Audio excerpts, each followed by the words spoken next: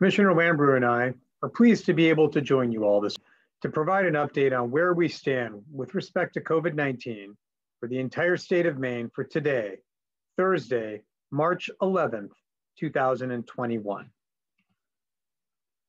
Right now in Maine, there are a total of 46,441 cases of COVID-19, an increase of 187 cases since yesterday. Of those cases, 36,221 are confirmed, 10,220 are probable cases. Cumulatively, over the past year, 1,585 people have been hospitalized. And right now in the state, 70 people are in the hospital. 23 of them are in the critical care unit with COVID-19, and 9 of them are on a ventilator. Overall, 723 people have died with COVID-19. Turning to testing for just a moment, our 7-day PCR positivity rate now stands at 1.52% across the entire state. And our PCR testing volume is at 592 tests for every 100,000 people. Similarly, our antigen positivity rate now stands at 4.25%, with a volume for antigen tests of 137 for every 100,000 residents in Maine. Next, a few updates on where we stand with respect to vaccinations and vaccines. Let's start with vaccinations. Cumulatively, Maine has now delivered 463,877 vaccine doses of COVID-19.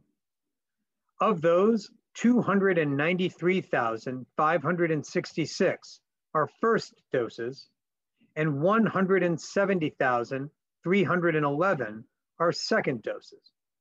Maine has been working to increase the shots per arm that we deliver every single day.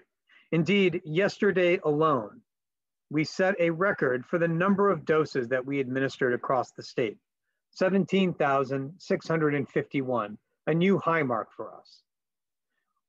Over a 7-day period, Maine is delivering approximately 12,612 doses every day on a 7-day basis. We've got more work to do to expand that number, but we are trending in the right direction. And finally, we received our final doses that Maine has been allocated by the federal government for vaccines that will be delivered to our state next week.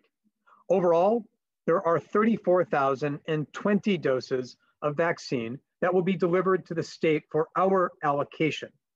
Of those, 18,720 are doses of Pfizer vaccine, and 13,700 are doses of Moderna vaccine.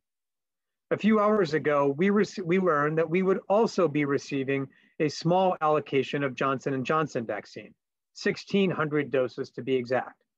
Those sum to that 34,020 number that I mentioned a moment ago. But I think it's important to put that number in perspective. Overall, across the state, that is only 520 doses more than we received last week.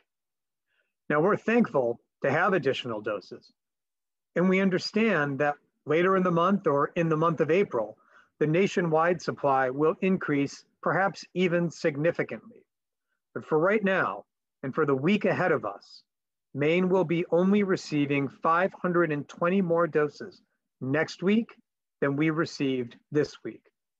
There are other channels of allocation, places that will be receiving vaccine directly from the government, separate and apart from the allocation that comes directly to the state of Maine.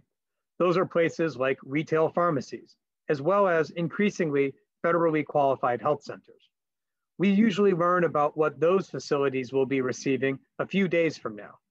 But as to what the state of Maine will be receiving for our allocation and distribution, it's about 520 more doses next week than this week. We hope that in the coming weeks, that number goes up from 520 new doses to several fold more. But for now, we will do the best we can with the doses that are being allocated and work in a manner to allocate them fairly and equitably across the entire state. Finally, I'd like to take a moment to step back and think about where we are as a state.